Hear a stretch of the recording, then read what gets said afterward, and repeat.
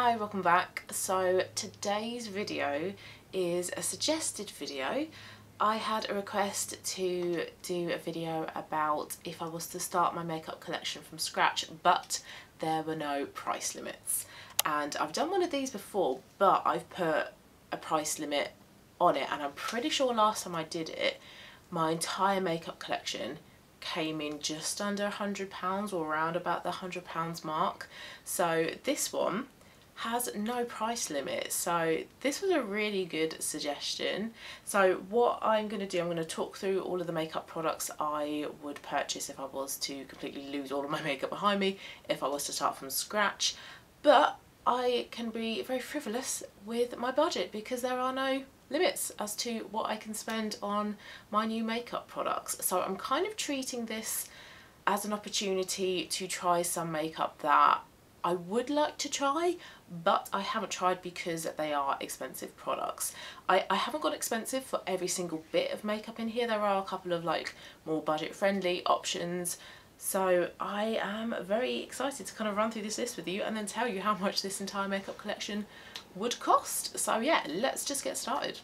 So if I was to start my makeup collection from scratch, I would try to go for like a minimal makeup collection. So I'm trying to kind of get there. Sorry, I have the window open because it's really warm at the moment, so sorry if you heard that motorbike and sorry if you can like hear outside noises, but I'm kind of baking. I've got the ring light on. I need some fresh air. So yeah, anyway, I would try to have a minimalistic makeup collection, and I'm trying to get there. I do still feel like I have too much makeup, so I'm not going to be buying loads of things. I'm going to be buying like one thing per category, maybe sort of two things, but everything I'm going to talk through in this video covers kind of like all my bases. So first up would be primer. I would actually get a primer if I was to start from scratch, and I would get my beloved Bobbi Brown Face Base, the best primer that I have ever tried. So hydrating, makes my makeup apply beautifully on top, makes my makeup look really nice as well, and helps it to last for most of the day as well. And then because there is no price limit, so I'm going to go for the 100ml tub, which costs £73. So I'm starting off with a very expensive product, but hey, I can do so. But I would definitely buy this product again, and once I've used up my current primer, I would definitely consider buying Bobbi Brown Face Base again anyway, but I wouldn't spend £73 for the 100ml tub. I would try to find a discount for it, but with this video and this topic, I don't need to do that. So first item, Bobbi Brown Face Base, £73 for 100ml. Next would be my foundation, and this is another product that I do really want to try, but it is expensive. It's £51 for a 30ml tube, 30ml bottle. It's the Ilia Skin Tint, and I really like wearing skin tints, tinted moisturisers at the moment, and I think that's how I want my collection to kind of look like moving forwards.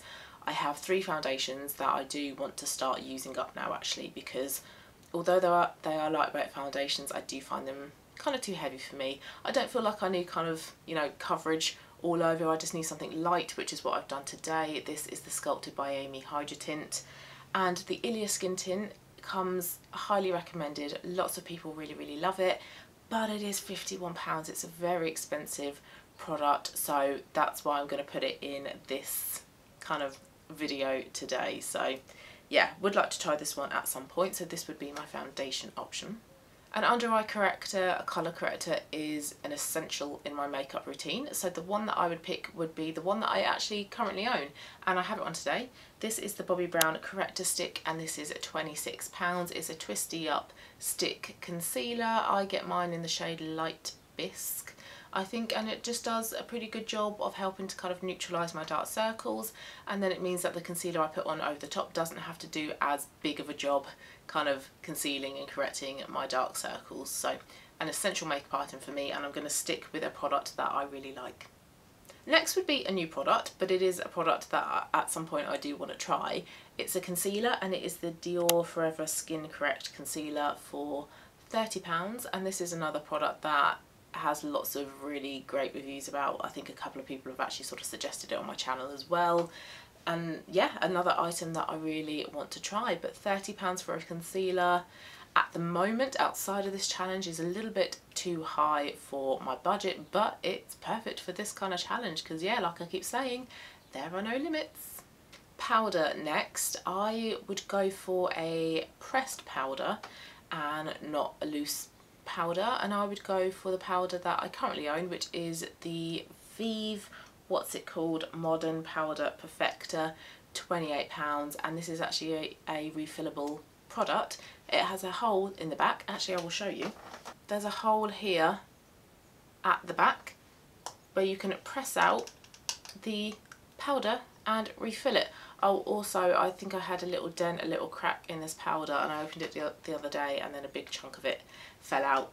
But it's a really beautiful lightweight powder, good kind of skin tone match for me as well. Does a really good job of setting my concealer under my eyes, my T-zone, minimising how kind of shiny that looks. And yeah, it's just a really lightweight, beautiful, breathable formulation. I really enjoy using this powder, and it's got a mirror with it as well. And the packaging just looks really quite expensive, and I love Vive products as well, so I'm going to stick with a trusted product for my powder. Okay, let's move on to cheek products next. I'm not going to include any highlighters. If I was to start from scratch, I would just skip highlighters. I don't feel like I need any. So bronzer. I'm going to go for two. I like to go for a cream one and a powder one over the top.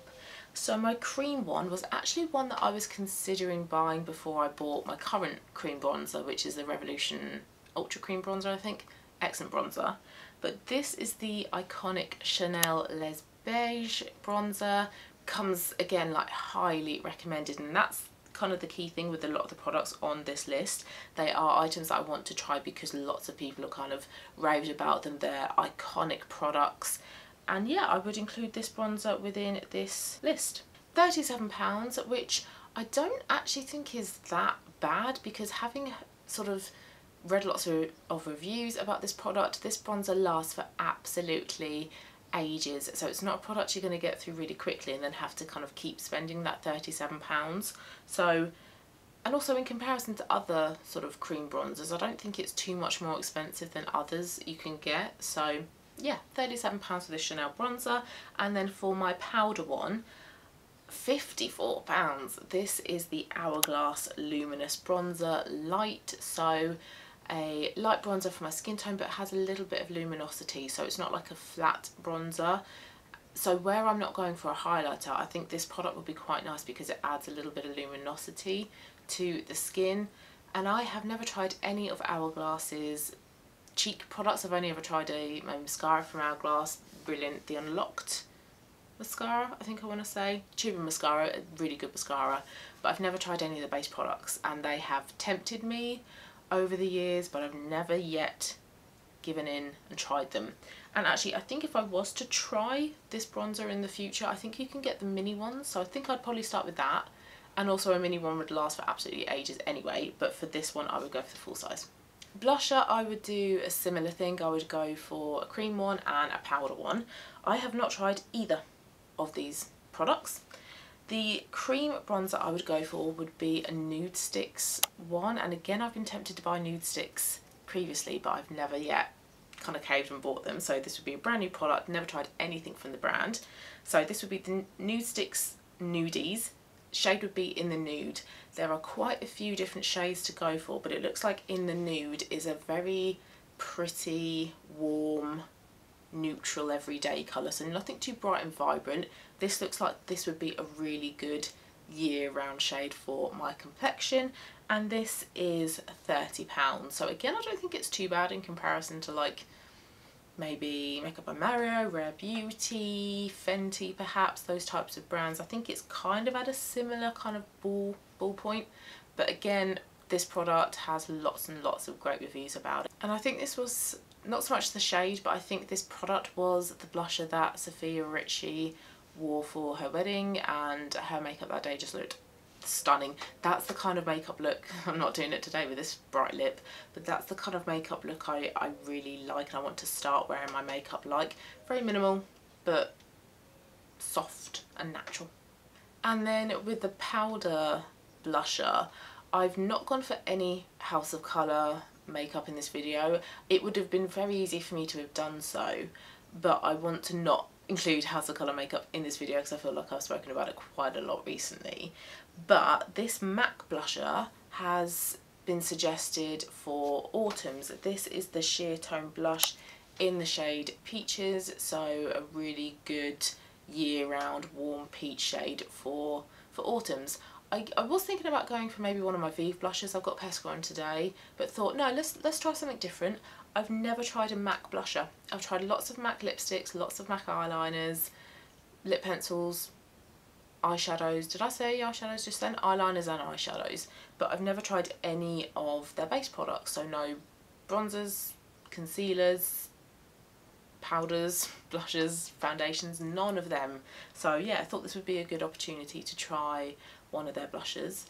And I'm saying this like I am actually going to go and do this. I'm not. This is all hypothetical. And then to set all of that beautiful base makeup, I would go for a trusted setting spray, the Urban Decay All Nighter. £28 for this brilliant setting spray.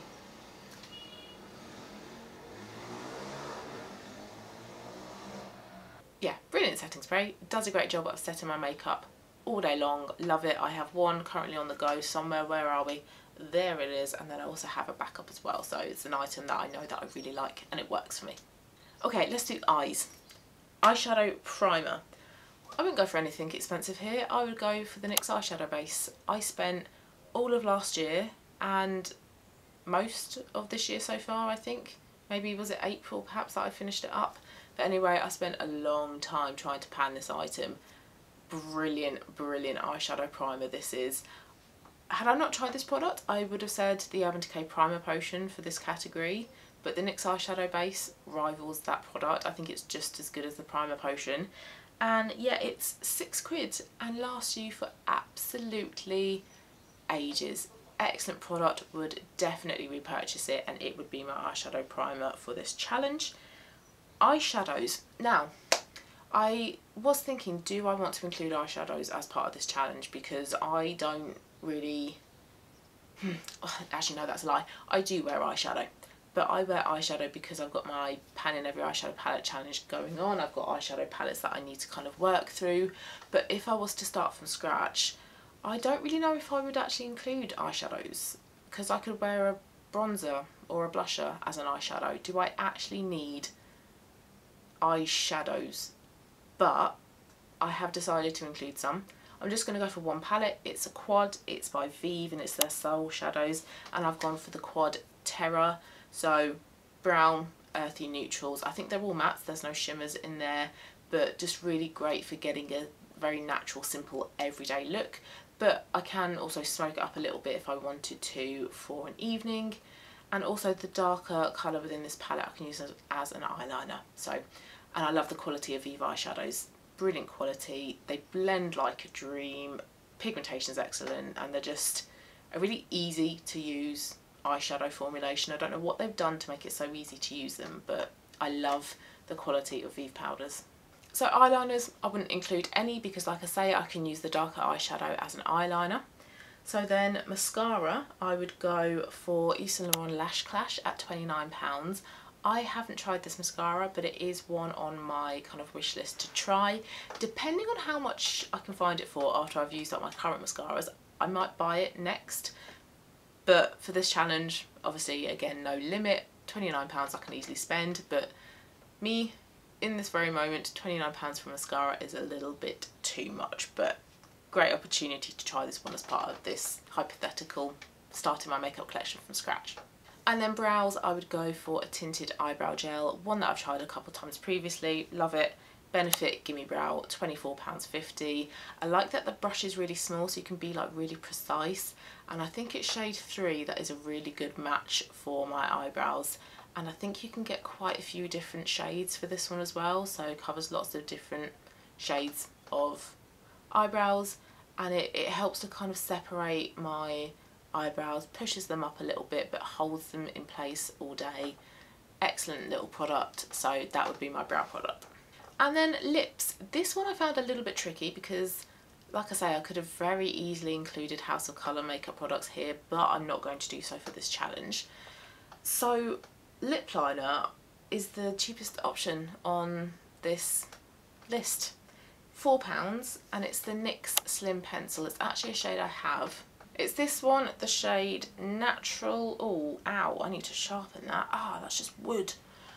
This is a really natural, neutral warm brown pink, great everyday colour. The formulation of these pencils are great. It's just a standard, you can't even see it because it needs sharpening. It's just a standard pencil, but it's not drying at all. Glides on pretty well, great pigmentation, lasts for a great amount of time. £4. I didn't really feel it necessary to spend more as part of this challenge on a lip pencil, and I also didn't know what other brands that I would go for. Lip pencils, I don't really feel like there's a lot of hype at the moment about lip pencils. I can't really think of any that are kind of really well known at the moment. So yeah, I would stick with NYX. I think for £4, what more do I want in a lip liner? Lipstick is also another product that I've got at the moment. This has now jumped up to 20 quid. I remember when MAC lipsticks were like £14.